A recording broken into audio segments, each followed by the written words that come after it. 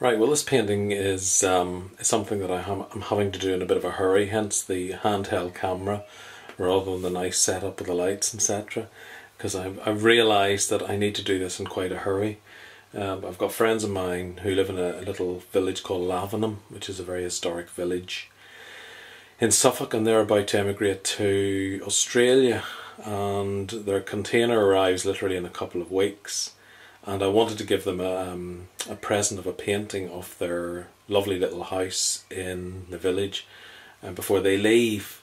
But in order to do that, I'm going to have it finished and framed by next weekend, which is literally just over a week's time. So I'm really sort of up against it time-wise. So I've got the photograph all sorted out. I found a photograph of mine in my collection. I've known them for about 10 years now, I suppose, so I've been to their house many times. And yeah, so I've got the preliminary outline sketches done on a bit of canvas. And so the next thing is to get on with it. So yeah, so this will be a rough and ready video, but yeah, it's time to get on. This is the very messy. I hate this stage of a painting because it just looks so messy. It looks horrible. I hate it. It's a very important part of a painting to get through that stage, get past that, and to begin to say begin to put some detail in that it looks good. But at the moment, it just looks awful. I hate it. I hate this painting stage. Definitely the messy stage. So where is Lavenham? Oh, there it is. It's in the county of Suffolk, in eastern England.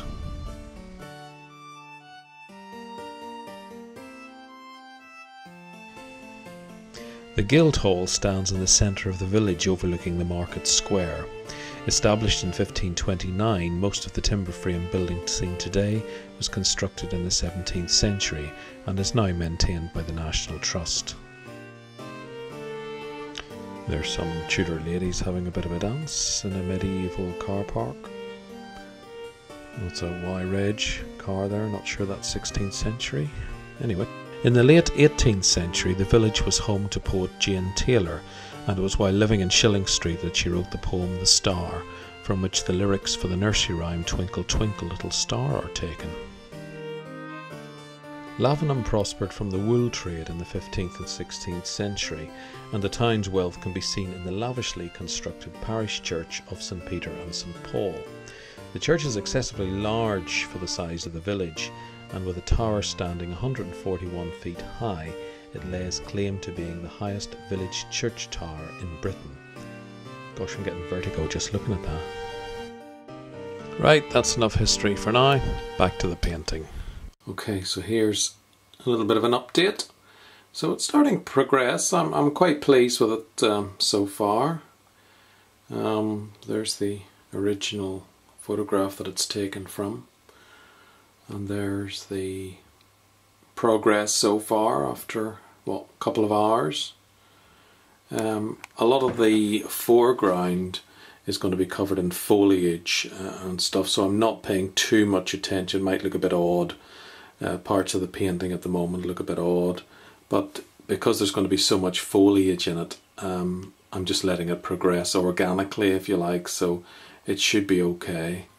But so far I'm pleased with it. It's coming along well. So after, what, 3 hours I think I've been at it, yeah, I'm quite pleased. So far so good. Right, well, I'm going to call it a day.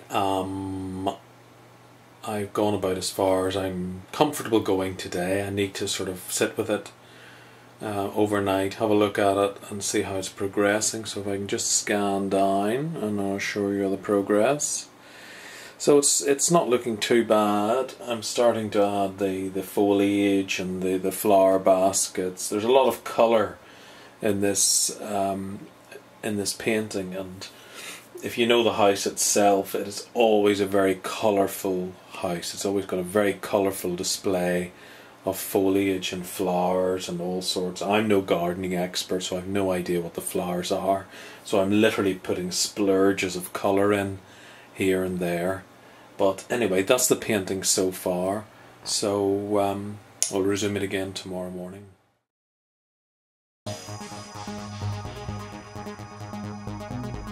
Lavenham is featured as a location in some very well-known films, from Harry Potter to Witchfinder General.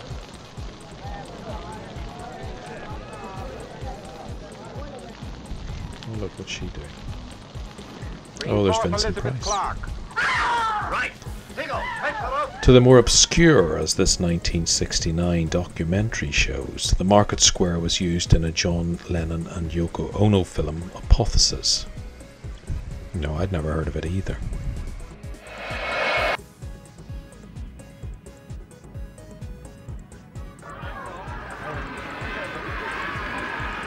Nearer.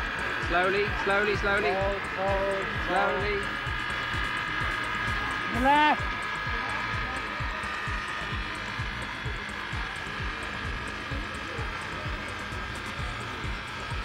Release.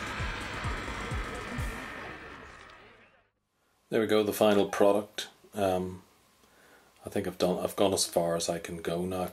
This is actually day 3 that I've been working on it, and I think enough is enough. So I've gone as far as I'm comfortably able to go, and I'm quite pleased with the result. I mean, I could probably fiddle around with it for quite some time and I still wouldn't be happy with it. So there's probably little details on it that I'm not very happy with, but you know, overall I have to say I'm pretty pleased with it. It's good.